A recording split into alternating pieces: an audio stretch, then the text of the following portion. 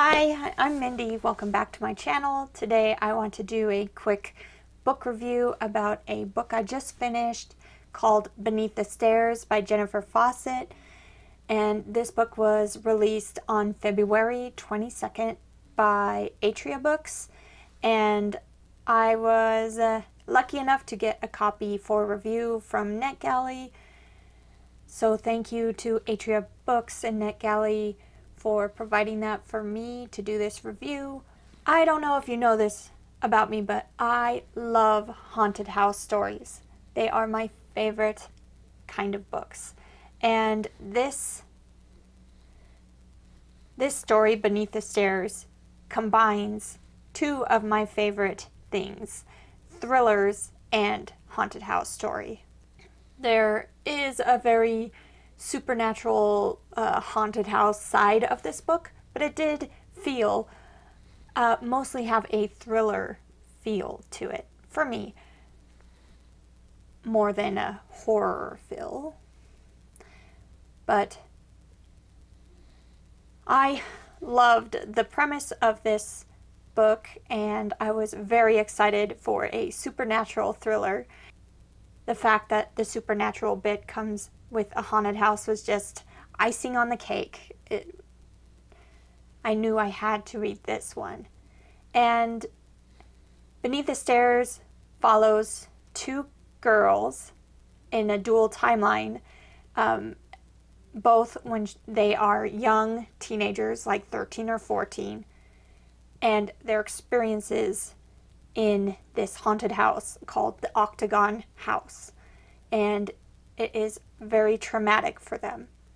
And then it also follows the same girls when they are grown women 20 years later down the road. One of the girls goes back into the haunted house and attempts suicide and is in a coma. This book is a lot about the characters involved.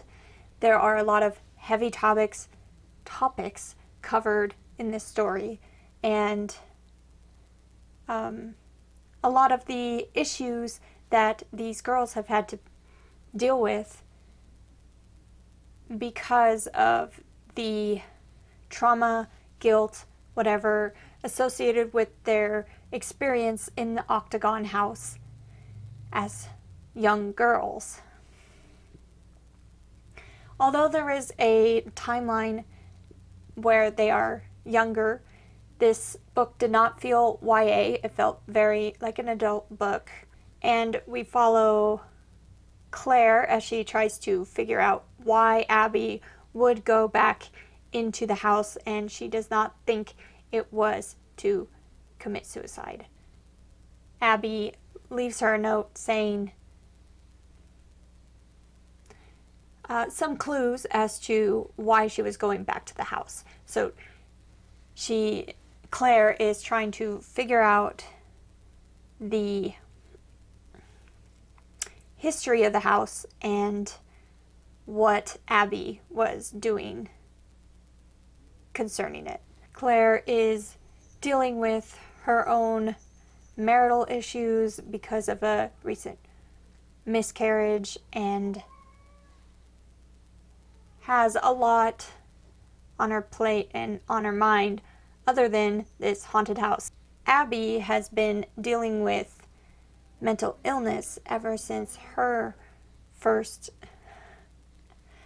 run-in with this house. So a lot of the story is about their backstories and their lives and the things that they are dealing with. They are very heavy topics, as you can tell, so there are some trigger warnings involved in this book, but I love the mix of thriller and horror. I think that this was a great way to mix the two genres. I really liked the mystery of trying to figure out more about this house and its history. There was also a bit of a romantic storyline weaved into this story, and I don't necessarily think it was necessary in this book. I don't hate romance in books. I know some people don't want to see it, but I don't mind. In fact, I like it. This had an element of cheating in it, though. Not a fan. Like, if you want your romance to be a cute and likable one, I don't think it should involve cheating. Well, there you go.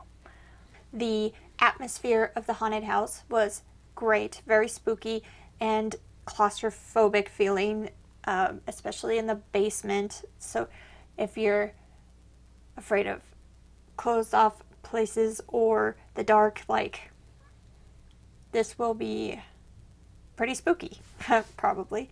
I really liked those parts, and I did like learning more about these girls' lives. I think could have done without the romantic storyline, and it would have been fantastic. So I ended up giving Beneath the Stairs 4 stars out of 5. Have you read this book? Heard about it? Do you want to read it? Let me know down in the comments, and I will be back very soon with another book-related video. Thanks.